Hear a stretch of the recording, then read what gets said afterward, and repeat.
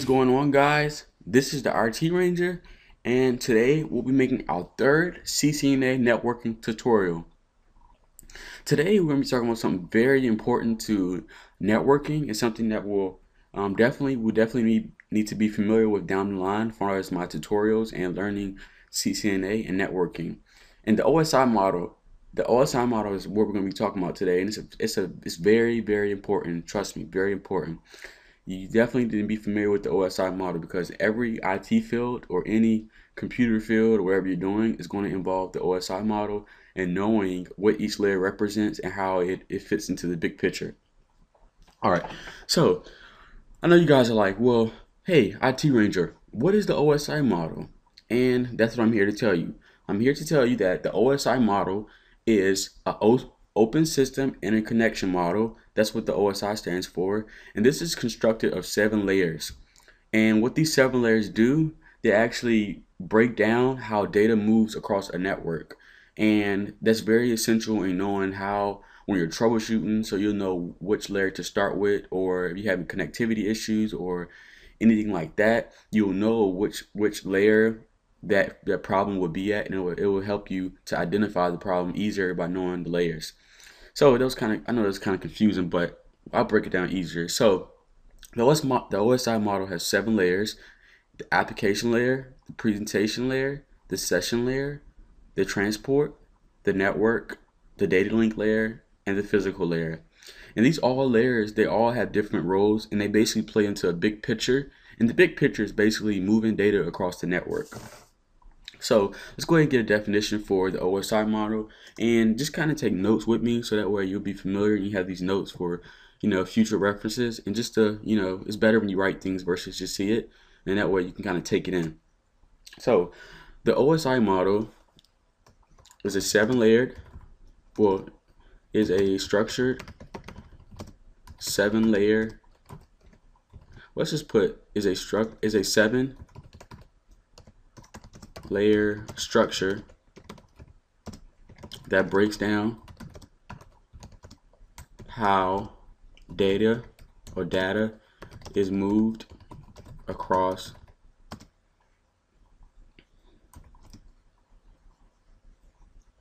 a network. And the OSI model, basically, it helps you to visualize how data is moved, or how data is in just processing data. So let's go ahead and put that in our definition too. Helps visualize moving data. All right, and one more thing. And with this layer, as you see here, is 7 layers, and the reason why that is because the OSI model is designed to make it easier for IT professionals or anybody, networking administrator, technician, whatever you are. The OSI model is designed to make it a little easier, and it's designed to actually make it where it breaks it down. So the network communications, it breaks it down into processes, and each processes, like we have the physical layer, it's a certain process that goes there, and we'll talk about this in a later tutorial. We'll be breaking down each role of the layers in tutorials, in separate tutorials.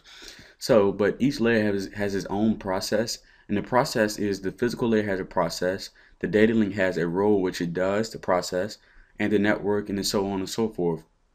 And these all have roles, and it's very important to be familiar with that roles because, like I said, it helps you troubleshoot. And trust me, in your interviews or whatever you're doing, you're going to be questioned about the OSI model. Trust me, you're going to be questioned about it.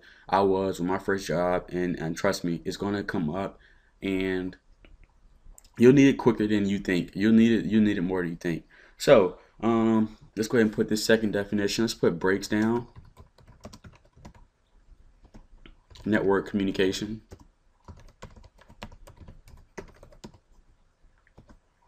into a process. Well, let's put into processes that fits into a bigger picture. Kind of go off the screen a little bit. Let me make this a little smaller for you. All right, there we go. So, and what it does it breaks down the network communication to processes, as we see the 7 processes over here, and they all fit into a bigger picture. And this bigger picture is basically the OSI model, and the bigger picture is moving data, moving data. That's really the big picture. It's really nothing really extravagant to realize about it. It's the whole process of moving data, and it's very important about moving data. And trust me, this model is like one of the best tools that anyone could have invented. If you want a little more history on the OSI model, just go to Google and type in the OSI model, and Wikipedia, so much information there on it, and just do a little more research past my tutorial, because you definitely want to be in depth about everything about the OSI model. So the first layer we're going to talk about today is we're just going to talk about the presentation, the physical layer. And the physical layer is basically it controls the interfaces, it controls network medium devices, and network medium devices such as routers or things like that. So let's basically put and this also, it converts data into bits to be transferred into across Ethernet into a device, and then so forth and so on. Let's go ahead and let's get a definition real fast, and then I'll show you how it works in depth. So let's go ahead and put converts data into let's put it into bits for transmission.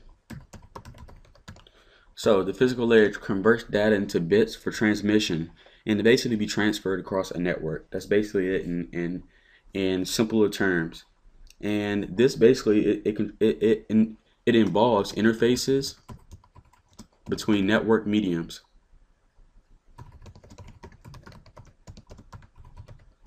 And what I mean by network mediums, what I mean by that is, like, if you have 2 routers or anything like that, and they both have interfaces, that's a network medium. Or if you have 2 PCs connected to it, if you have a computer connected to a switch or to anything like that, router, those are network mediums, and those control how data flows between those two, which is bits through Ethernet.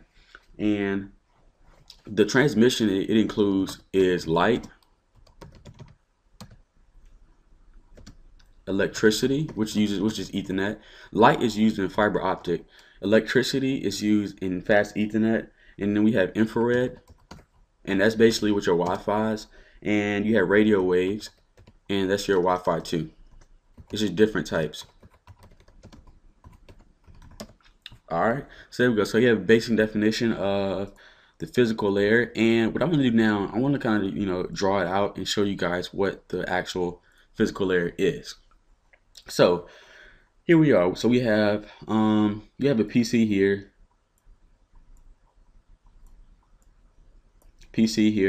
and we have another PC here. So, and both, let's connect these with an Ethernet cable. So this is our Ethernet cable right here, and these are 2 PCs. So from PC 1, well, let's put this 1, and we'll put this PC 2. So from PC 1, we want to be able to ping, or a ping is basically used when you're trying to communicate or to test connectivity between 2 devices. So we want to ping PC 1 from PC 2. Well, we're going to ping PC 2 from PC 1. So let's go ahead and ping. So we're going to pretend like we're sending a ping, and the ping is going to go from here, and all this is basically the physical layer right here, what we're doing. And so when it sends a ping, the ping is going to go from the computer through as 1s and 0s, 1 0 1 0, because 1s and 0s are bits. That's what 1 and 0s are, bits, and those bits are going to be transferred across the Ethernet to the next PC, and it's going to say, hey, I got a message from there. And then it's going to go into that interface, that PC, and it's going to send a reply, and then it's going to say, hey, I got it. And it's going to send it again in 1 0s, 1 0s, and 1s and 0s. And this is the physical layer.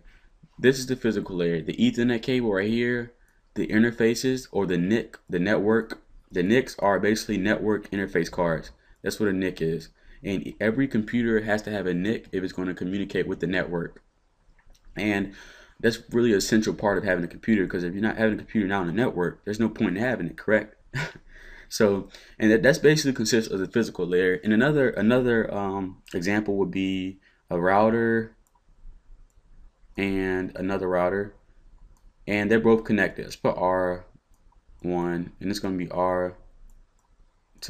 So we have R1 and R2. So we want to, and then we have, let's say this computer is connected to R1. So this computer wants to ping from here to R1, and let's just pretend that these are directly connected with Ethernet. And so if you ping from here to here, the data is going to be transferred in ones and zeros.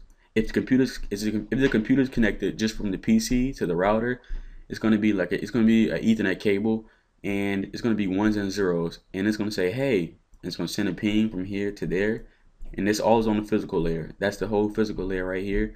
And if it doesn't, this time it's going to say, hey, I didn't get your ping, and let's put an X showing that it didn't get it. This is scribble, so it didn't get the message. And now it's going to go back here, and the computer is going to be saying respond time 0, and it's not going to respond, and it's going to basically tell it's waiting, and then finally it's going to say, hey, it must be down, or something must be wrong with it, because hey, I'm not receiving anything. I'm not receiving a response. And now we know from that, we know that it is a physical layer issue, because we're directly connected with the router, directly connected. So we know that either the interface on that router is down or something's wrong with it, or we know that our cable is bad, which is all physical layer, or we know that the PC1 interface may be bad, but usually it's not bad unless if you can send a ping out, there's nothing wrong with your interface on your PC. So now we know that it's either the cable that we have, the Ethernet cable, maybe have a shortage, or maybe leaking electric signal or anything like that, or we know that the router is down or the interface is down. And so just like I did here, that's basically how you could use the physical layer and use the OSI model to troubleshoot issues. So today we basically covered the basics of the OSI model, and we went to the physical layer, went in depth with the physical layer, and I demonstrate to you what that is and how it's used. So, and my next couple tutorials on CCNA will be on the OSI model, and each layer is the OSI model. So today we covered the physical layer, and my next tutorial we'll actually be covering the data link layer. And oh, by the way, I want to give you guys an easy way to remember the OSI model or each layer, and it's going to be please. Well, I'm gonna type it out in PowerPoint, and this is going to be please do not throw sausage, pizza. Oh wait, I love sausage pizza, by the way. So yeah, so there it is. So, and this is an actual shortcut to knowing each layer, because here we have please, which is the physical, we have do, which is the data link, not, which is the network, and then we have throw, which is the transport layer, and then we have sausage. Sausage is the session layer, and then we have pizza, the presentation layer, and then away, which is the application layer. So there you go. I just gave you guys a little, trick to remember the layers of the OSI model, and that's basically it for this tutorial. Next tutorial, like I said, we'll be covering the data link layer, so don't miss out. And this is the IT Ranger. Don't forget to subscribe, guys, and I'll catch you guys next time.